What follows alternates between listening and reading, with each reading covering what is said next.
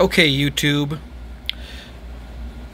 Today we're going to be reviewing this black capelin caviar from Walmart. $4 caviar. Can you believe that? I can't believe that.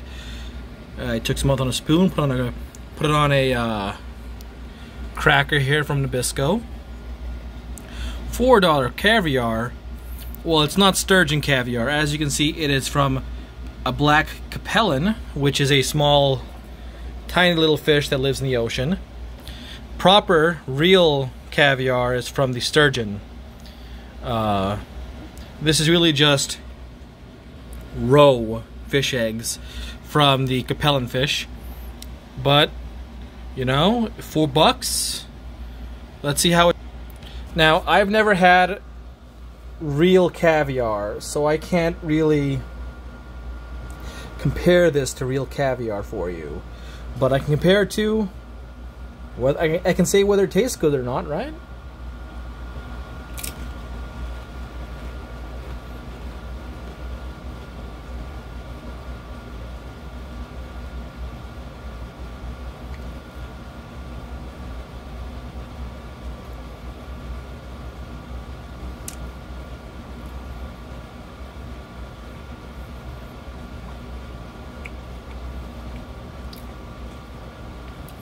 It tastes fishy, it tastes salty, it tastes like the ocean. Like I just got a mouthful of seawater at the shore. That's what it tastes like. It's actually pretty pleasant. I like the taste. The texture-wise, they're kind of small and crunchy. They go crunch.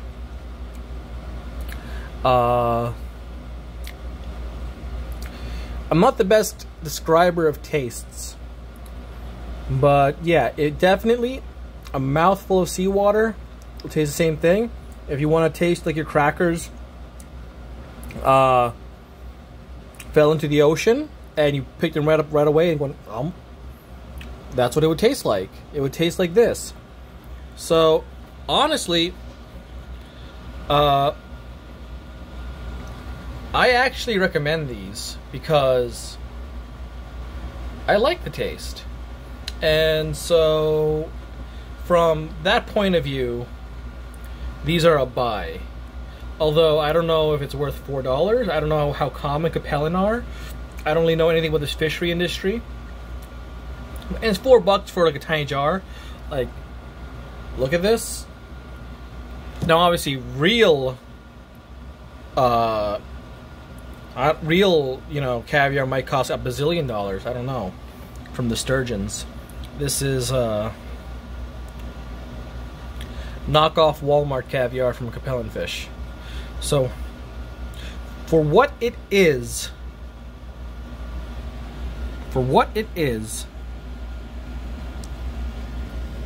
I am recommending this product.